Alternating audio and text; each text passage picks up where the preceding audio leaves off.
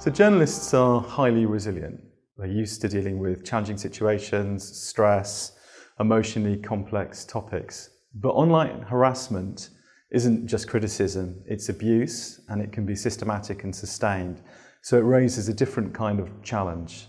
Even that said, most journalists will respond well and find really good coping methods. But as a community, we need to be aware that there are possible mental health risks and understand more clearly what those are. So there are two principal tracks. The first is to do with material that's clearly traumatic. That's material that contains threats of death, traumatic imagery, threats to rape or sexual assault.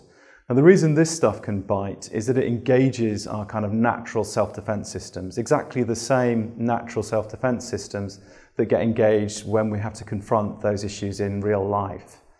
And the issues that arise from that can include elevated levels of hyperarousal, feeling on edge, or a kind of sort of numbed out kind of spaciness, the reverse process in which we feel, maybe a bit detached and overly, not in a positive way, but detached in the sense that it's kind of hard to access our emotions. There are all sorts of reactions and responses, and if the threat is sustained, large enough, and particularly if it's credible and there's a real reason to believe that there's a possibility of real attack, people can get themselves into trauma trouble.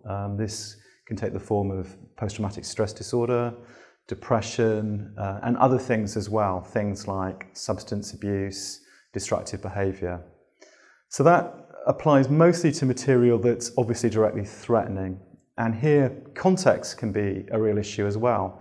So there's a big difference between receiving threats in a relatively safe environment than receiving them in a place where they're much more credible. So for example, if you're working in the Philippines and you're reporting on Duterte's so-called drug war, your daily working pattern might be interviewing the families of the bereaved, you could be out there counting dead bodies, you could be in a place where the gap between online threat and threat in real life is much, much closer. And so that's obviously likely to increase the trauma loading. That said, even in safe environments, we mustn't kind of minimize the risk and pretend that just because these things rarely happen, just because violence online rarely transfers into real-world violence, we shouldn't minimize the risks or the perception of threat. One of the distinguishing features of online threats is that we have very poor knowledge of who the perpetrator is. And in the mind, when you can't see who's threatening you, it's very easy for the image of the attacker to kind of grow bigger and bigger and bigger and take up more thinking space.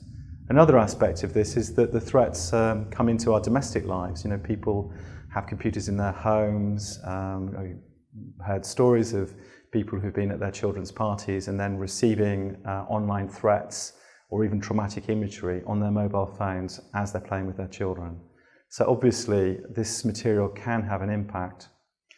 The second main dimension is more to do with the negative loading of the material.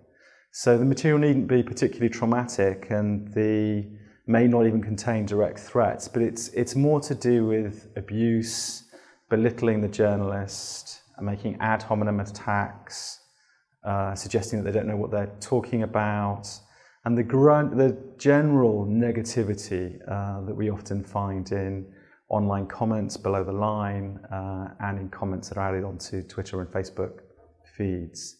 The issue there isn't so much to do with trauma, but more to do with something we might think of as the kind of negative cascade effect. And that is that when we're confronted with negative material, or we start thinking negatively about stuff because that's the material that's impinging upon us, the next thought that we reach for is more likely to also be negative.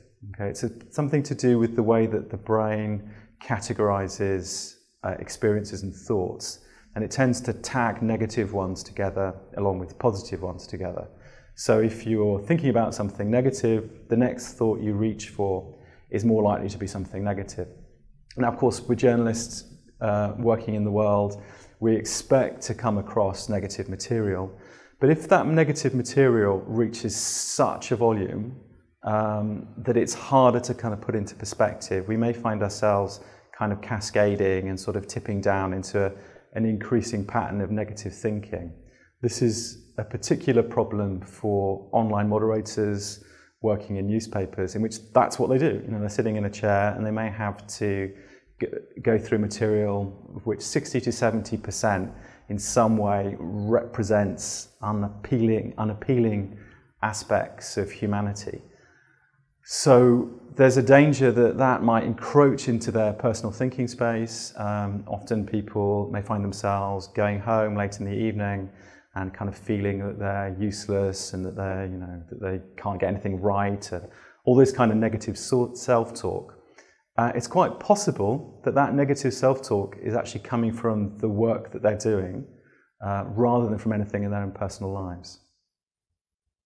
So another question here is also the personal location of the journalist. So the intent of somebody who's a true nefarious troll is to silence the journalist, and what they will do is pick up on any features that they can find that they think might in some way discredit or destabilise. And so they often use the personal context of a reporter against them, and it could be their gender. Often attacks are sexualised in ways that imply sexual assault, or again belittle women because of perceived sexual differences. And also it can kind of pick up on issues to do with the community. So it's not unusual for there to be references to lynching or to attacks that refer to the collective trauma of somebody who comes from an ethnic minority.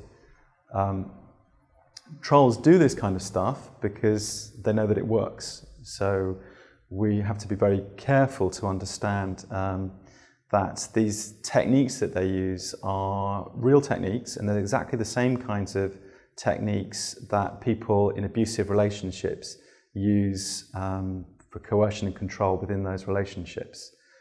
And they've been adapted by people to silence journalists. So we need to think about online harassment in some ways as being similar to real-world abuse. And I think we can learn a lot in the media from groups who've had to deal with those things, people who've faced intimidation and directly abusive behaviour in real life. So that would be victims of real-world bullying, victims of sexual assault, victims of gender-based violence. All of those insights into kind of dealing with abuse also have a relevance within journalism, even if though the situations are different.